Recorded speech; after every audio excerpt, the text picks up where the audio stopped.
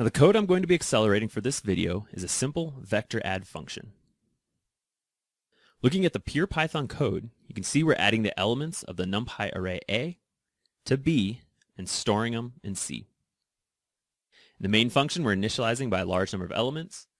We're initializing array A to all ones, array B to all ones, and then our storage array C to zeros to make sure we're writing the correct value. We then call our vector add function. We will print out the first 5 elements and the last 5 elements of C to make sure we're getting the right value, and then print out how long it took. So let's go ahead and run this pure Python version.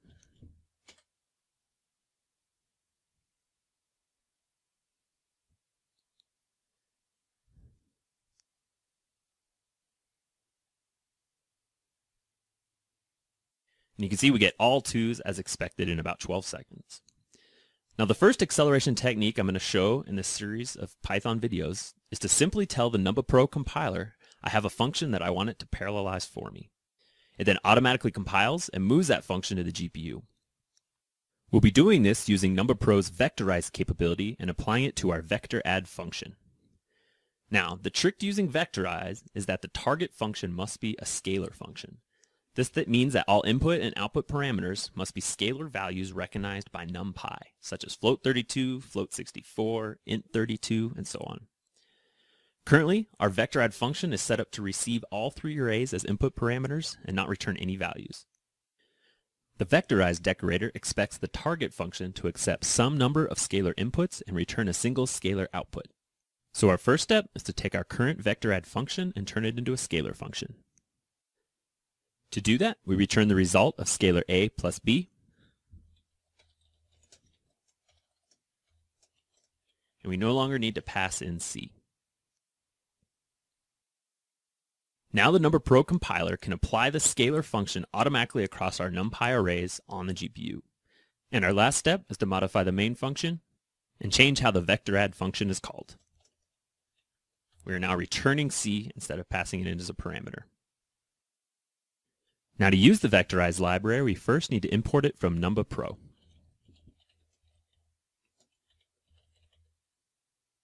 Like so. Now there are 2 ways to tell the compiler how to generate an accelerated version of our scalar function.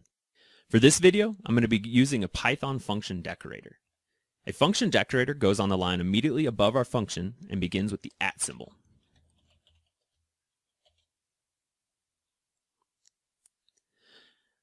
The first input parameter to this decorator is a list of strings containing the signature of the function that is to be accelerated. Remember that this function will be compiled to the GPU machine code. Therefore, the compiler needs to know the data types to expect for both input and output parameters. For our example, we're going to assume this function could be called with an array of float32. So let's create that signature. The first entry is the output data type expected from the function, and then the remaining are the types for the input parameters. So for A, we have float32, and for B, we have float32. By default, the vectorize function will create a compiled, single-threaded CPU version of the function. But that's not any fun, so we're going to create a massively parallelized GPU version.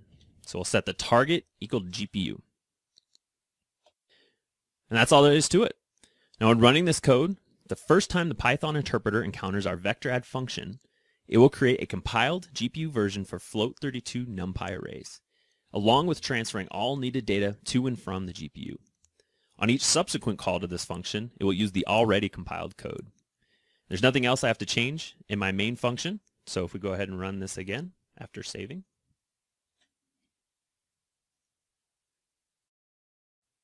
you see we get the same result, all 2s, and it took much less time. And just to prove this is indeed running on the GPU, I will profile this application using NVIDIA's command line profiling tool, NVProf.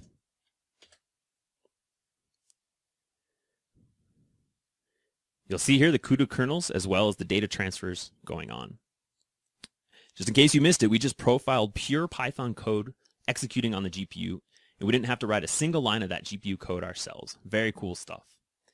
If you look carefully at the profiling data, you will see we're spending most of our time transferring data back and forth between the host and the GPU, and very little time doing actual computation, as the vector add function we use is extremely simple. In real-world situations, you'd want to offload more computationally intense functions to the GPU and minimize the amount of data transfer. Stay tuned for the next CUDA Python video demonstrating the use of libraries and data management to get even more acceleration on the GPU from within our Python code. Thanks for watching this edition of CUDACasts.